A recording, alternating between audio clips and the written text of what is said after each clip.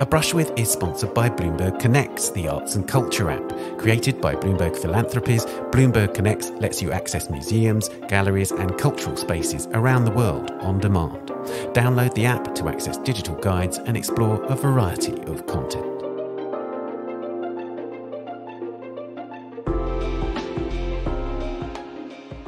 Hello, I'm Ben Luke and welcome to A Brush With, the podcast from the Art newspaper in which I talk to artists about their influences, from writers to musicians, filmmakers and of course other artists, and the cultural experiences that have shaped their lives and work. And in this episode, it's a brush with Claudette Johnson, who's created some of the most powerful figurative art of recent years, working primarily in what she has called the very small, twisted space offered to black women in art. She uses drawing and painting together in works that are bold yet sensitive, imposing in scale and intimate in their handling. She subverts the conventions of portraiture in her dramatic approach to composition and pose, and in foregrounding the figure's presence in the viewer's space rather than establishing the context in which they're depicted. As a result, she confronts the historic invisibility, distortion and denial of black subjects, and particularly black women, in art. Claudette was born in 1959 in Manchester in the UK and now lives in London. She studied at the Wolverhampton Polytechnic and in 1981 was one of the founders of the Black Art Group there, alongside artists including Marlene Smith and Keith Piper.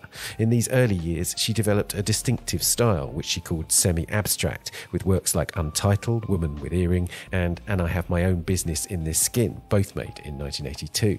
They are partly fractured representations of naked black women, clearly responding to modernist styles like Cubism. Strikingly, the women fill the space of the composition and meet our gaze head-on. Johnson's written that she wanted to take on the entrenched passivity and negative sexuality of the new tradition in painting, and to get back to basic questions of identity and sexuality. The same year that she made these works, she took part in the first National Black Art Convention in Wolverhampton. She gave a presentation in which she was explaining her work's distinctiveness from old masters when she was interrupted from the floor. The ensuing heated debate prompted a breakout group of women artists to gather. Joining Claudette were Sonia Boyce, Lubaina Himid, Ingrid Pollard and Marlene Smith, all now regarded as leading lights of that generation who, like Claudette, are only now getting the attention they have long deserved. With them and others, Claudette showed in a series of hugely important shows, including 5 Black Women at the Africa Centre in London in 1983 and The Thin Black Line at the Institute of Contemporary Arts in London in 1985. Claudette continued to focus on individual subjects as her work developed, a deliberate strategy to increase her work's directness, as there was no competition for the viewer's gaze, as she put it. She experimented with multiple presentations of these individual figures in pastel, gouache paint and watercolour. Trilogy, made between 1982 and 1986, depicts 3 women, one in blue, one in black and the other in red and white, united by their monumental presence within the rectangle of the picture. All of them are tightly framed so that you don't see the top of their heads or their feet. Meanwhile, in Untitled 1987, she worked from the test strips created through the process of developing analogue photographs to depict the same woman 3 times in a single image, with distinct approaches to colour, finish and material. Though she often draws her sitters from life, found imagery and photographic sources have proved hugely important to her. She's also used herself as a model. Among the most powerful pieces made in the first phase of her career is Afterbirth from 1990, a large self-portrait drawing in pastel made after Claudette had had her second child. Like so much of Claudette's work, it's an attempt to describe her own experience acutely, an aspect she sees as essential if the work is to achieve her desired honesty. From the mid-1990s to the mid-2010s, Claudette taught and continued to make work, but showed very little of it. It was only after an exhibition at the Hollybush Gardens Gallery in 2015, at the invitation of Lubaina Himid, that she began to gain due attention, which has prompted a new flourishing of her work. She's continued to use some of the same materials, like pastel and gouache, but also returned to oil paint for the first time in decades. And in terms of content, she's pushed into ambitious new territories. Though women have remained a consistent focus, and she's produced some of the most striking depictions of female sitters in her entire career, she's also turned to male subjects for the first time, inspired by the vulnerability in society of black men. She's also made several images of multiple figures, often from photographs, whether that's family snapshots, found images of key figures in black culture, or photojournalistic imagery. And she's built on the references in her very earliest works to the depictions of African objects and people in Western modernism and art history more widely. Formally, she remains experimental, using the effects of pastel and paint to create differing levels of poetry and intimacy. Across the decades, she's had a disarming approach to questions of completion, leaving fragments of compositions relatively unresolved or open where others are highly finished and detailed. And it's this approach with which I began our conversation. Speaking about this subject, she explained that it was a deliberate attempt to put black bodies together again in the work, but reflecting the discontinuities in our histories. I asked if she might explain a little more.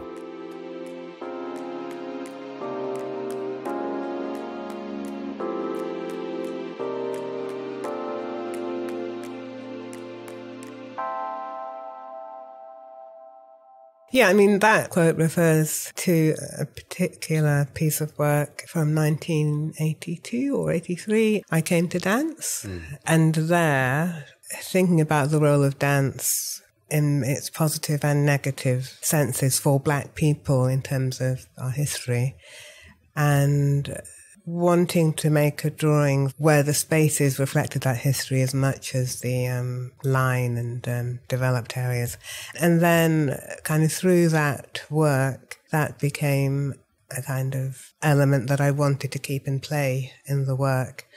So I suppose I have an idea about working with images of black people that is concerned with the difficulty of telling something that might seem like a continuous or whole story. I don't know how to do that, and I don't have that history myself, and so the work reflects the gaps that I feel I have in my own history, as well as, in a broader sense, most diasporic black Caribbean people have too.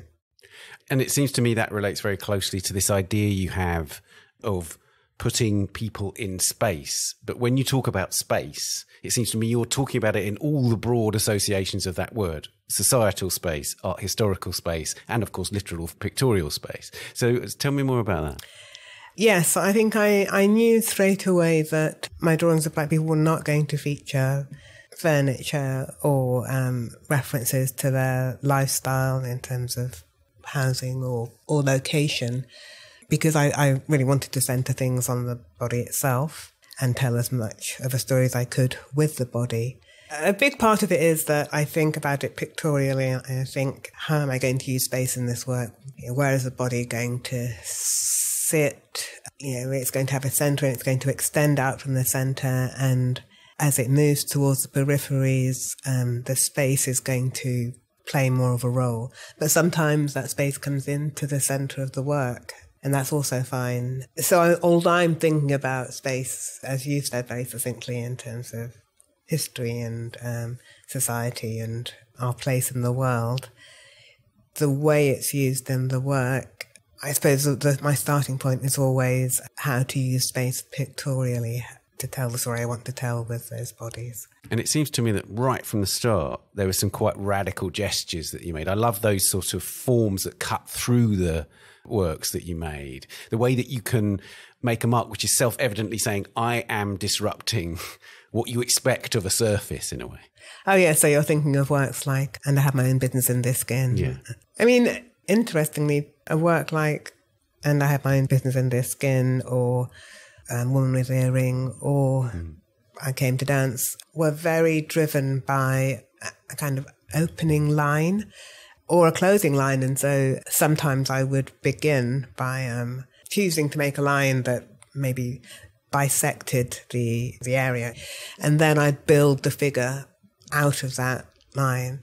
And other times, with works like And I Have My Own Business in This Skin, the line that bisects the figure came right at the end and was about with just a freeing moment of realizing I could exaggerate what was happening in the body with this single jagged line.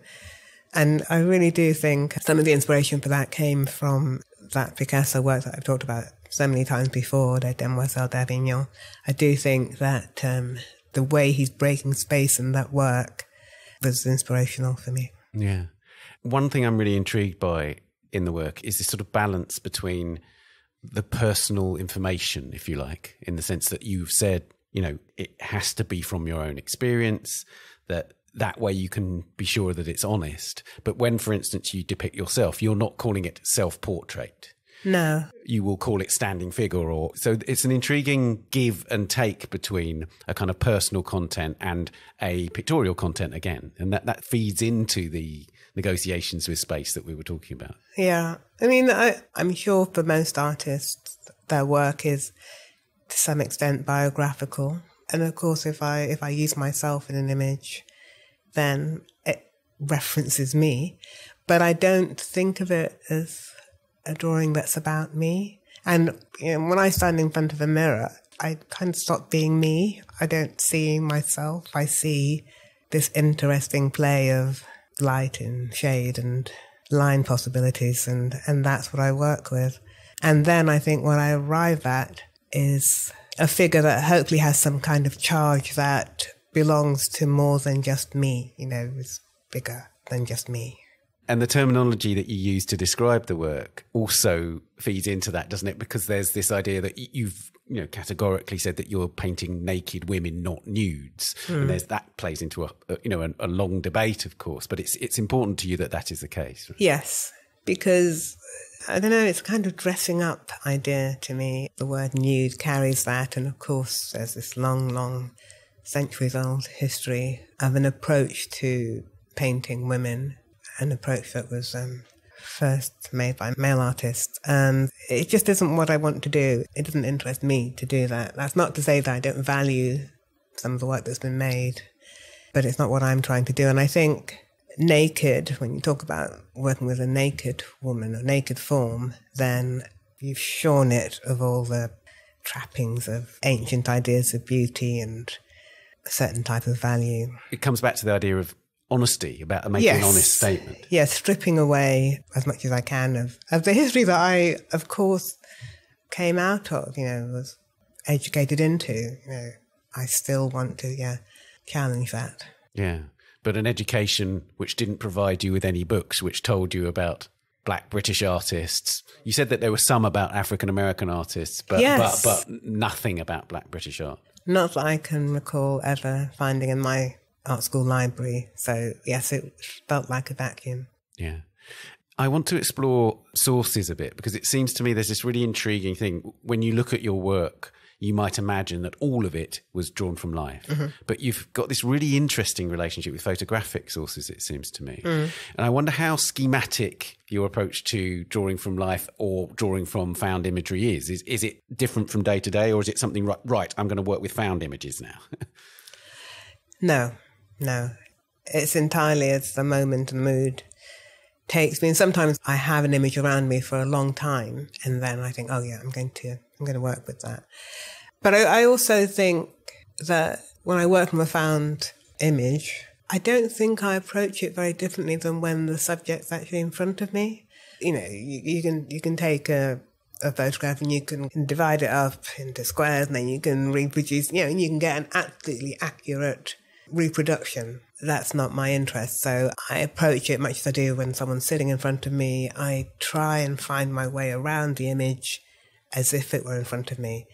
And I try not to be tricked by the flattening that happens with a photograph. So I try and bring what I know to what is actually in front of me. And there's also a bit of imagination. There's also mistakes, and there are things that I don't feel I've quite got the hang of, but I'll just grapple with it. I can't go that towards just a reproduction of what I'm starting with. It has to carry this journey of finding out something by using that source. And sometimes you can do quite innovative things with that. Like, for instance, there's that work from 1987, Untitled, where you've got test strips from photographs alongside life drawing. Is that right? So it's a kind of mix of imagery. Yes, that's right. So I used to do a lot of black and white photography. I used to teach photography, very basic photography, for quite a long time. And I always thought the test strips were one of the most enjoyable bits. It's just fun.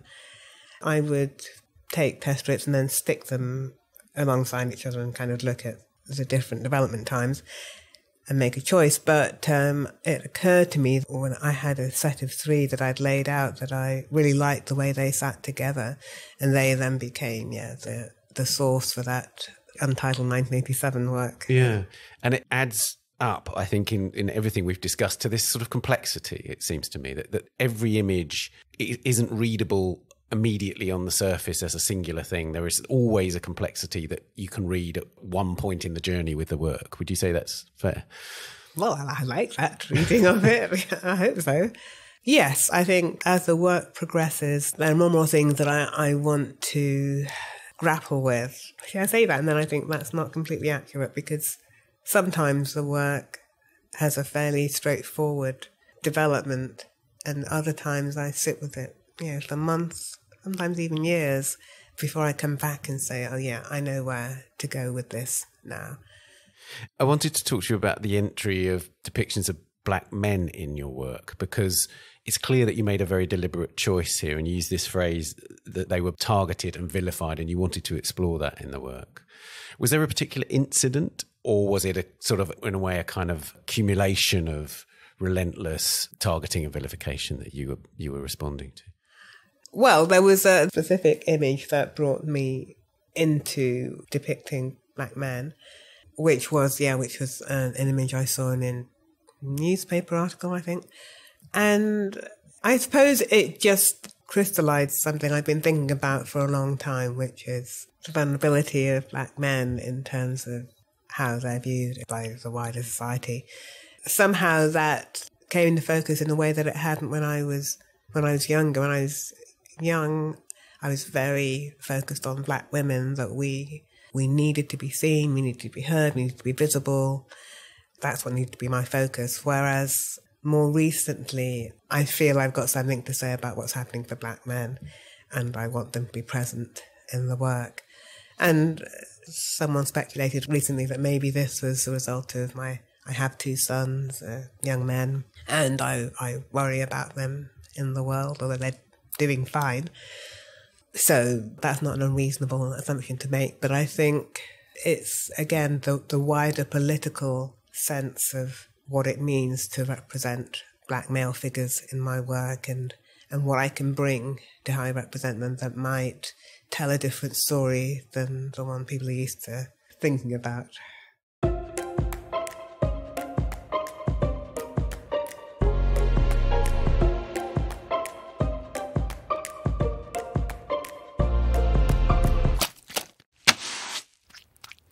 Let's move on to the questions that we ask all our guests. Who was the first artist whose work you loved? I do think it was Rembrandt. I remember a book we had at school when I was doing my GCEs, as they were called, then my O-level art. My teacher had this book on her shelf that was beautifully bound, one of those very thick vellum yellow pages. Oh, nice. It had proper reproductions of the work, separate inserts. And it was called The World's Greatest Paintings. No irony. Of course, it wasn't entirely men, but mostly. Anyway, Rembrandt had quite a few plates of his work, and I remember really examining a work. I think it's Portrait of Margareta, somebody. And there's a man in armour, in profile. And then I just would really examine them. And then I used to make these ink works that tried to emulate the chiaroscuro that he was using in his works. I wanted to also ask about Toulouse-Lautrec, because I know that he too was an early influence. And there's an intriguing point that Dorothy Price, in an essay about your work, raises, that you used perhaps a reference to Toulouse-Lautrec, or maybe it was an unconscious reference in the Friends in Pink and Yellow, which is this extraordinary portrait from a photograph of Thomas Sankara and Fela Kuti, and they have this extraordinary effect on their arms where the colouring is very particular and it has a kind of Lautrecian feel. Is that a direct reference? No. I love it, but I mean, I look at his work very frequently. I'm moved by his line, actually, as well as inspired by it. So I'd love it if there was something that felt like a reference or emulated it in some way, but it wasn't conscious now. Which historical artist do you turn to the most today? I mean, it does shift around. So at the moment, I have been looking at Lautrec a lot in the past 2 years, I'd say. But I also had a flirtation with Fragonard, I think it was. I saw some of his drawings and I thought, oh, wow, they're interesting. And then when I went to New York earlier this year and saw Les Demoiselles for the first time in real life and saw the scale and the colour, and we had a couple of minutes with it, unfortunately, but it still does something to me. You've said that when you saw that for the first time in reproduction, you were in your second year at Wolverhampton, is that right? Yeah, I think so. Beginning of my third And you year. described it as a critical moment in terms of those semi-abstract works that we were talking about earlier on. Yeah, I definitely felt I don't have to work from life. I can work from my imagination. I can start to let my imagination really run wild, which is what I did.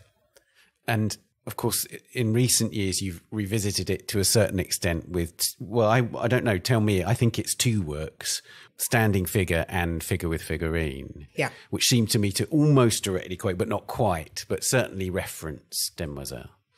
Yes, that's right. Tell me more about why you wanted to engage with it again after such a long time, and almost more directly in terms, it almost feels like the standing figure is you in front of what could be a reproduction of an artwork. Although for me, the figures that I've referred to as African masks in that standing figure work, I think they probably do refer to Les Demoiselles to some extent. But I was trying to think about my relationship with West African sculpture and mask making, and I was trying to speak across that distance of my experience as a Black British woman and my interest and my contact with this Picasso work and my contact with the masks in museums and in books, and it's not part of my history in the same way. But it feels that there's a charge that it has for me that becomes exciting when I bring it into contact with a live figure, in this case myself. So I was trying to speak about all the different connections, and that it's a fractured dialogue. It's slightly uncomfortable, and it's certainly unresolved for me. But I wanted to put those things in play together in the same space and see what they did. That's really fascinating. When you were a second-year student, you talked about the sort of leap of imagination that seeing the Picasso gave you.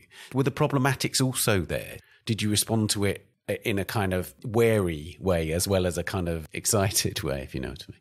I was wary of Picasso to some extent, but I should point out that when I made Standing Figure with African Masks, I was actually looking back to my own work, and I have my own business in this skin. And that was the work that had referred back more directly to Les Demoiselles d'Avignon.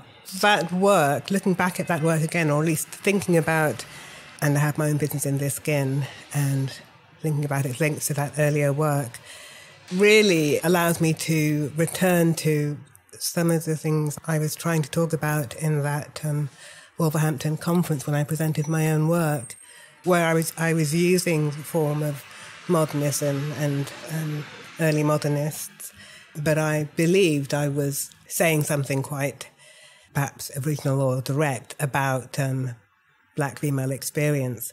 And I think where my work departs from Picasso's is in that I am trying to subvert that male gaze. So I am trying to introduce another gaze, a Black feminist gaze, if you like. You mentioned your lecture at the National Convention of Black Art there. And actually, as part of that, you're talking about Velázquez and Manet in relation to your own practice. And it becomes a kind of seminal moment because it causes a kind of debate at the National Black Art Convention, which eventually leads to the women at the convention sort of breaking off into a separate group and kickstarting all sorts of associations which are really, really kind of creative and wonderful. Yeah. But it seems to me that it's extraordinary that there's this moment where you are placing your work in the context of historical art, and it caused an enormous kind of debate at that convention. Yes. It did seem as though maybe not quite half, but a percentage of the convention didn't want to talk about that as a whole group, didn't want to talk about what I was doing in my work that might be different from what those artists had been doing in theirs. Didn't feel it was important enough, didn't feel this was the place. This was a little thing for women to talk about amongst themselves, but not for a whole convention to talk about. And so the breaking off, it was a breaking off, but it had always been timetabled that I would lead a workshop with women. So in that way, it kind of happened prematurely and not in quite the way that we wanted it to. But it would have happened anyway, and those connections would have been made anyway. Right. Among the people that you met that day was Lubaina Himid, and we're going to talk about contemporary artists now. I do want to talk about Lubaina because she's such an extraordinary figure, both in your early work and also more recently too. As well as being an artist, she was a curator and sort of instigator of all sorts of stuff, wasn't she? Yeah. I remember when the women's group broke off and we met in my studio on the 6th floor of the Wolverhampton University, as it was by then. We all kind of tried to show each other images of each other's work, and Lubaina showed me some slides, as they were then, of her work. I had never seen anything like it. You know, the men with paintbrushes that were actually penises, or things that were actually paintbrushes, you know, and so bold and so acute, with this kind of passion to them.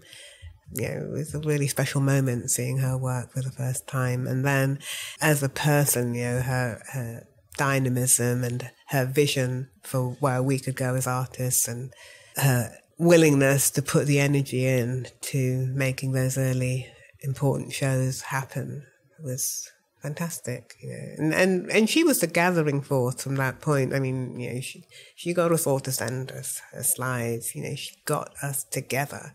And throughout the 80s, we would have meetings at her house, and, you know, she would just open up her doors to these gatherings of Black women artists to ensure that what began at that convention was really sustained in a way that I don't think anyone else had, I don't know, maybe the vision, resources, energy to make that happen. And then more recently, I hear she was instrumental in you picking up your pastel and gouache brush and everything else. Is that right? Is it, you know, I know that you were making work when you weren't exhibiting, but it seems to me that there was a period around 2014 where you really started making work in earnest again. And yeah, and is it right that Lubaina had a role in prompting you to do it with particular gusto? Absolutely. She invited me to be in a show that she was curating at Hollybush Gardens, and I don't know when I'd last been invited to be in a show, but it's been a long time. And she kind of encouraged me to talk about what would help me to make that work for that show. And she helped provide the conditions that made it possible to make work again. And also she was the first sounding board for that new work. I remember sending her an image and saying, "Oh, do you think this is okay?" She said, "Oh, it's," yeah, she was great. So validating and supportive, yeah. I wanted to ask you about that period between, well, in your exhibition history, it looks like 1999 to 2014, where you were making work but not exhibiting. I mean, I did a show in my little studio in Hackney. Ah, right, okay, yeah, right. Yeah, but I wanted to ask you about the work that you were making in that period, because I know that you talked about how you make warm-up sketches, which you talk about keeping the hand moving. Is that the kind of work that you were making in that period, or were you making major work that we haven't yet come across? No, I was doing small things, small scale or smaller scale, really just drawings to keep my hand moving. I wasn't conceiving big, complex pieces at all. Partly, no, I'd given up my studio by then, so I didn't have a space to make large works. But it wasn't just that, because I've made work on my kitchen wall when I've needed to. That work that we talked about earlier, the triptych within a work, untitled 1987, I made that on my kitchen wall because I didn't have a studio at the time. So I know it's not just about having a space, it's about what's happening, psychologically in my head, whether I have the headspace to give the physical space to the work. From my point of view, the warm-up sketches which you've started to show, I think they're wonderful things. They have that intimacy, but they're so structurally powerful as well. It seems to me that it was a revelation because I'd seen your work on a large scale, but then to see the smaller pieces, it seems to me that they don't seem just like warm-ups. They do genuinely feel like works in their own right. Oh, okay. Yeah, they were sketchbook works, which I just did for myself, and I do, I've got something big that I'm working on and I don't feel ready to go and make any marks on it. I might get my inks out and then just do some drawing in a sketchbook. And I don't sketch in the sense of making a preparatory sketch that then becomes the basis of a larger work. The sketches are just what they are in of themselves.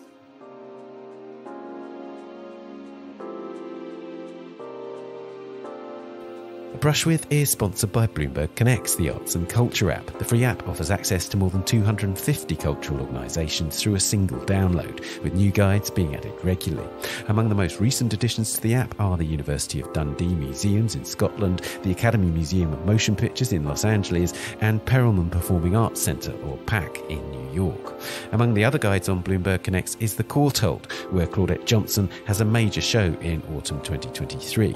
If you download the app, you'll find that the Courtauld guide has sections on temporary exhibitions alongside in-depth features on the gallery's collection. It includes detailed analysis of the displays on each floor with audio content on many of its most celebrated works. There are also videos that reveal hidden details of 9 works, including those by Parmigianino, Michelangelo, Turner and Seurat. To explore digital guides to all the partnering institutions, download the app today.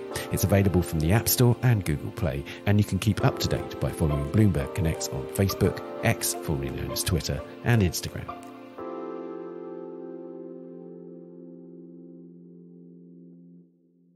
Which other contemporary artists do you admire?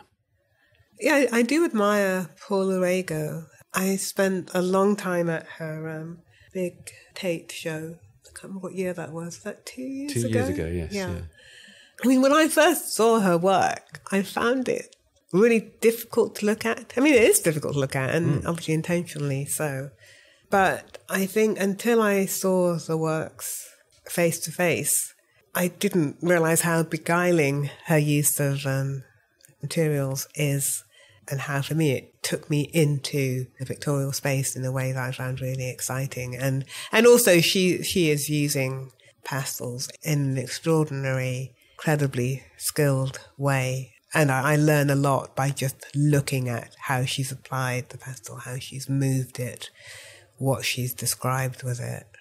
It's interesting that she chose pastel as her medium. Yes. And rejected painting, effectively. Yes, yeah. You never quite rejected, but I know pastel has been your primary medium, but you've added it with gouache and now you've gone back to oils, for instance. So it's an intriguing thing. For her, the brush was sort of too significant an intervention between her and the surface. Yeah.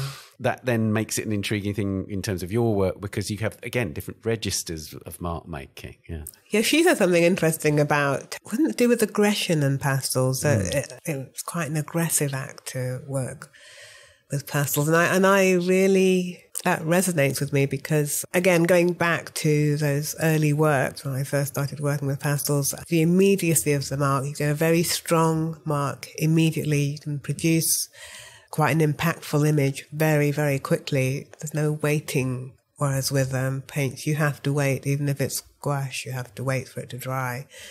With pastels, you don't have to wait. So that's one thing. But also it's the physicality of it that I feel I can get my whole body into the mark that arrives in the work, you know, that it will retain my body in a way, in the mark, in a way that paint does something else. Right. You've talked about pastel more in relation to sculpture, actually, which is yes. I think I'm a nascent sculptor because it feels as if I can kind of mould with it. I mean, and I work slightly differently now than I did as a young woman, in that I used to push the pastels around with my fingers a lot, and nowadays I don't do that so much because I want to leave the mark of the pastel. I don't want to blend it into the surface. And again, I do think it's something I picked up from Paula Rego, because she lays it in kind of sways or sheets over the surface over and over again, which I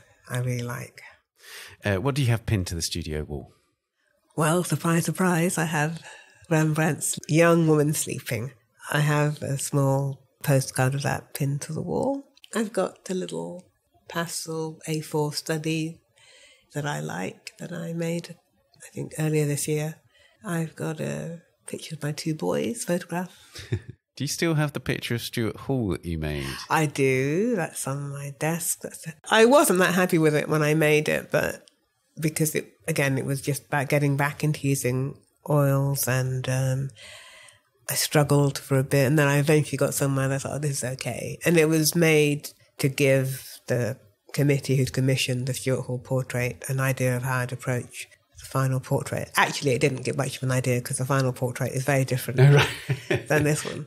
But I've kept it up there because it has got something, and I quite like looking at it every now and again. He's such a talismanic presence for so many of us. Oh, right? absolutely. Just an extraordinary writer and just thinker and sociologist, actually, which was his job. But yeah, just so influential in so many different ways.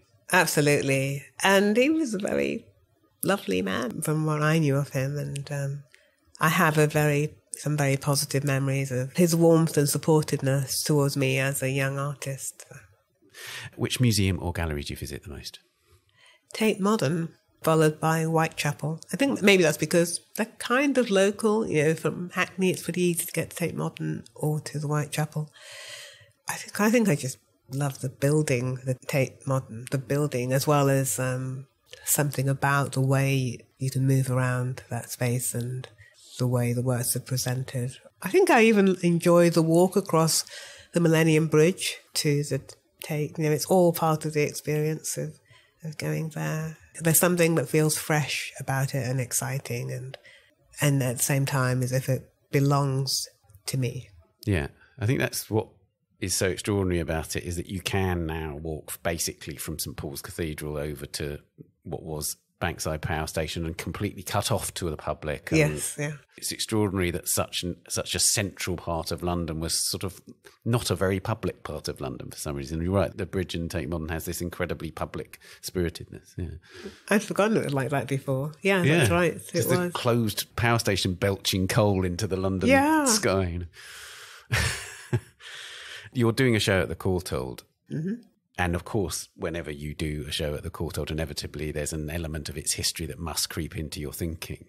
Has that been an easy process? Has that been something that you've enjoyed? Because I know that sometimes exhibiting in spaces which are full of historic works and masterpieces, it can be kind of a weighty kind of experience.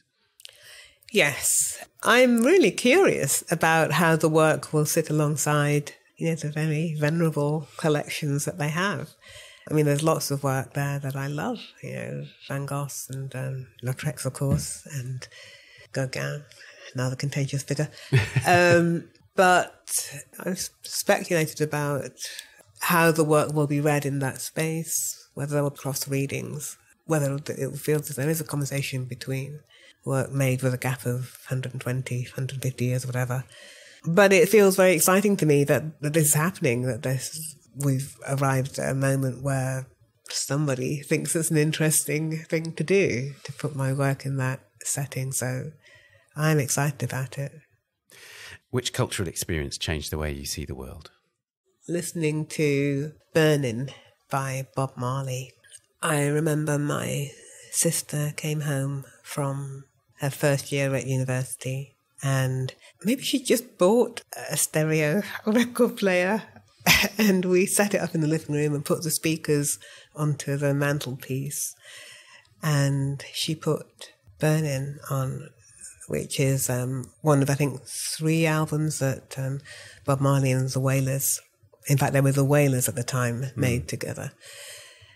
And it was the first time I'd heard reggae that was speaking about social issues, about the political situation in Jamaica and the conditions that people were living in. And it wasn't soul, it wasn't jazz, it was a whole new music. And that was just transformative. And until that point, I'd listened to ska and blue beat and finally reggae, but the reggae we'd listened to had been often covers of soul music. So this was original, authentic, a new sound, new message, new music. And that definitely changed something for me. That was an important moment. Your grandmother was still in Jamaica then, yes, right? Yeah. And it seems to me that is a really important painting of yours that you've made recently called Reunion, which is your mother and your grandmother in a sort of snapshot, but made into a painting. Tell me what it says about them, of course, but also about Jamaica. The painting records the moment when my mother visited Jamaica after a 30-year absence. And it was my first visit to Jamaica. When they met, when they saw each other, I could see the child in my mother for the first time. She's probably my age. She was 60, I think, at that point in time. So it's about whatever dreams and hopes she'd taken away with her and left as a young woman. She returned as a woman in her early 60s. My grandmother by that time was in her 80s, of course. And yet all of that kind of dissolved when they were in each other's presence. My mother used to say that, not that she didn't feel Jamaican anymore, but that she wasn't seen as Jamaican anymore when she returned after that 3-decade absence. So something about that coming together, although it was a joyful thing, though a lot had changed. And you capture that joy in the snapshot and the painting. It was definitely about the joy, yeah, of that work, which is quite rare in my work to have that kind of joy. Which brings me to the question, which is, do you attempt to capture particular moods in the work? Because sometimes they can appear confrontational. At other times, one doesn't really know where the mood of the painting is to a certain degree. In a way, you're leaving it up to the viewer to decide. So would you approach images with a particular mood in mind? Or in a way, are you dealing much more with the kind of pictorial possibilities that you were discussing earlier?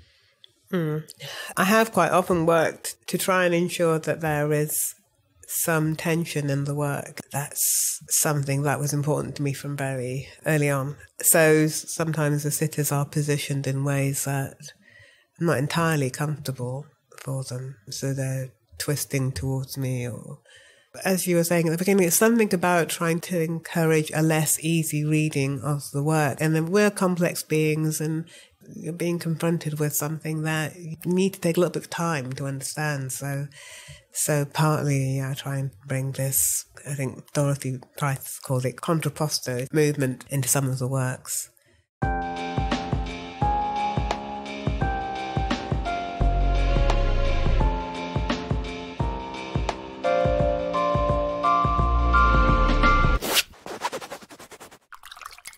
Which writers or poets do you return to? One of the writers that I returned to recently is Arundhati Roy, her book, The God of Small Things, for which she won the Booker Prize, I think. She certainly won some things with it. Yeah. I loved that book, and I still love it. And I read the opening lines of it again relatively recently and was pulled in again to that fantastic world that she creates. And I don't know, I just love her writing. So, yeah, I come back to her. But Toni Cade Bambara, a black African-American writer, James Baldwin, I mean, there are so many. You've said how Toni Morrison's The Bluest Eye, you said that from the moment that I read The Bluest Eye, I knew that I wanted to focus on the black woman as subject. That's an extraordinary effect of literature to prompt you to, Yes, it was about her seeing. You know, I mean, people talk about that art is about seeing. In order to draw, you have to first be able to see. With that novel, along with many others of hers, she described a kind of seeing of the black community that I hadn't seen in print before. And there was something very unashamed about it, you know, just a complete commitment to looking at these people in all of their complexity and difficulty. And I felt, that's where I want to go. That's what I want to bring to my work, that kind of unflinching looking. One of the things about Toni Morrison is that I find she's so extraordinary that I have to kind of put the book down and kind of breathe for a bit. I read Song of Solomon recently. Yes. And honestly, I'm astonished by the prose. It's hard in a way because it's so precise and she's so unflinching. Yes. And that, I reread again that opening. Oh, it's fantastic, isn't it? With he's about to try and fly. And all people. A man is going to jump off a building. Yes, but he calls it flying, doesn't he? He says he's going to fly home. Oh, it's so brilliant. I read that again recently and thought, I started to imagine work that I could make, because that idea of flight, that wanting to be free of the burdens of living and of racism and all the oppressions that he'd faced in his life. I really thought I'd like to explore that in the work at some point. And I had this plan to have these figures in flight, just from reading the opening again. How amazing. But it's so beautiful. It's astonishing. And also, I suppose there's also a bit of a corollary between you and Toni Morrison in the sense that was her book where she went, okay, I'm going to tackle the male experience in this book. Yes, that's true. I hadn't realised that. Yes. I was intrigued to read that you were reading Tennessee Williams recently. Oh, yes. And that, I can imagine, is almost like the opposite experience to a certain degree to reading Morrison or something, because one of the things that you mentioned was that it was extraordinary to experience the casualness of his racism. It's built in. Yeah. Yeah, I guess that's the world he was part of. I actually found a lot of links to Morrison in his work, in the sense of his honesty particularly about women's experience, which I was really moved by. I mean, I think The Glass Menagerie, was one. And of course, Streetcar. There's a beauty to his writing that is to do with his humanity and his interest in human beings that just shines out. And I feel it's the same thing that I find in Morrison. I find that in his. That's why I kind of come back to him as well, yeah. Let's turn to music. You've already mentioned Bob Marley, but what music or other audio do you listen to while you're in the studio?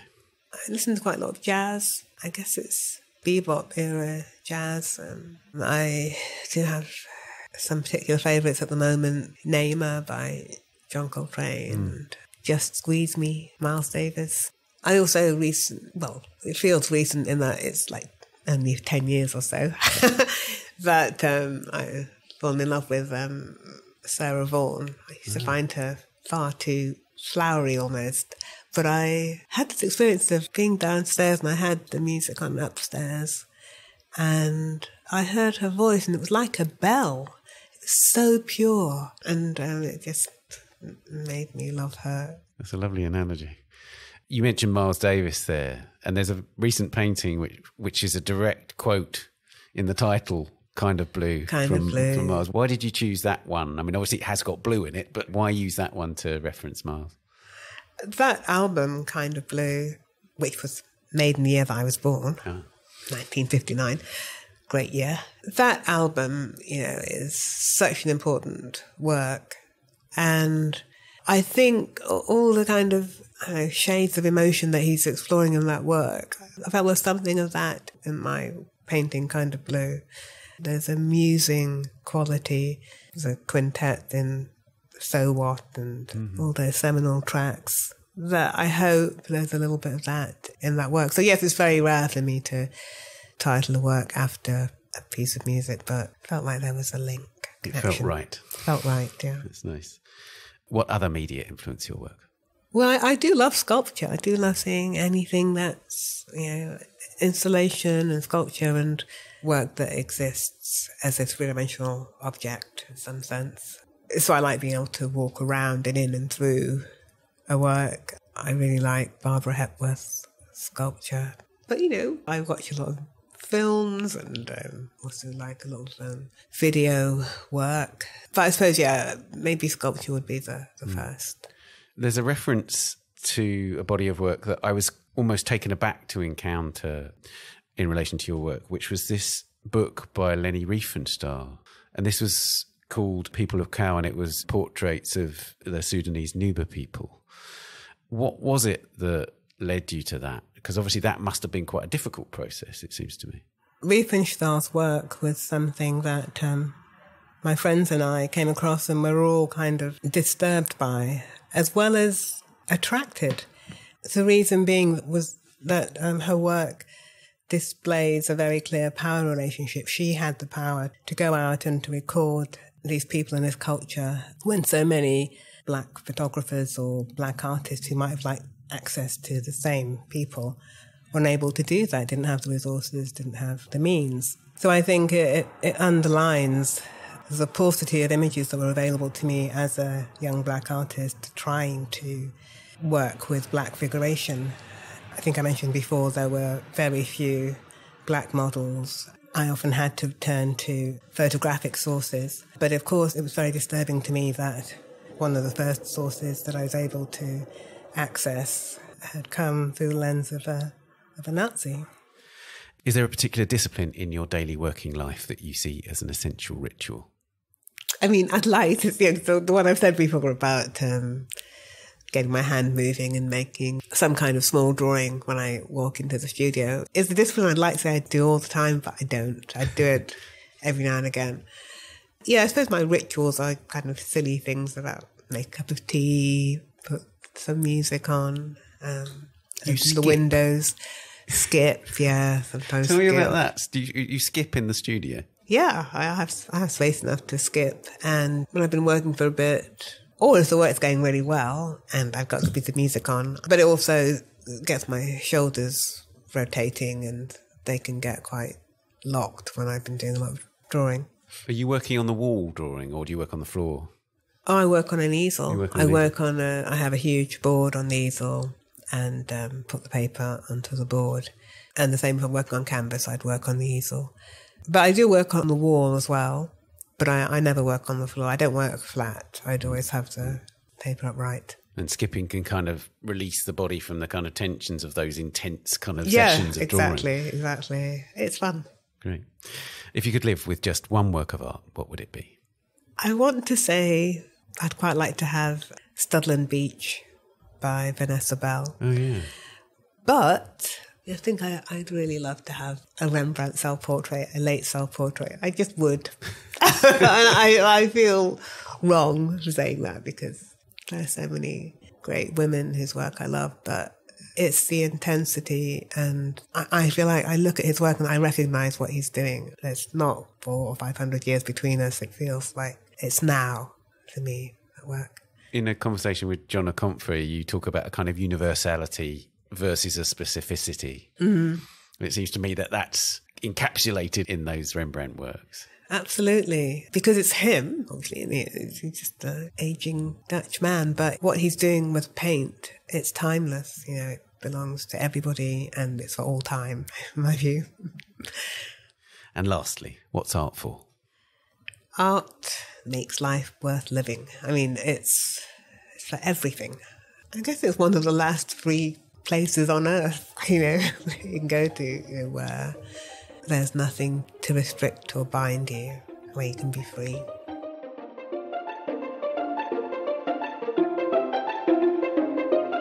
Claudette, thank you so much. Thank you.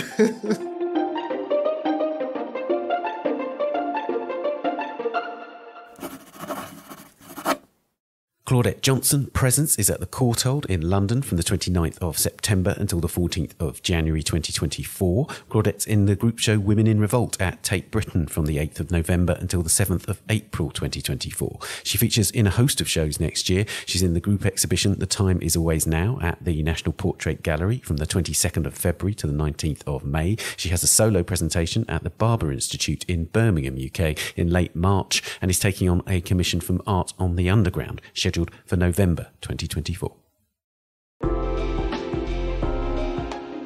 And that's it for this episode. Please subscribe to A Brush With wherever you're listening and do give us a rating or review on Apple Podcasts. Do also subscribe to our sister podcast, The Week in Art, a deep dive into the latest big art world stories, the top shows and the key issues every week. And please subscribe to The Art Newspaper at theartnewspaper.com. We're on X, formerly known as Twitter, at Tan Audio, and on Facebook, Instagram and Threads. Production, editing and sound design on A Brush With are by David Clack, and A Brush With is produced by Lewis Jebb. Thanks also to Daniela Hathaway. A big thank you to Claudette Johnson. We'll see you next week. Bye for now.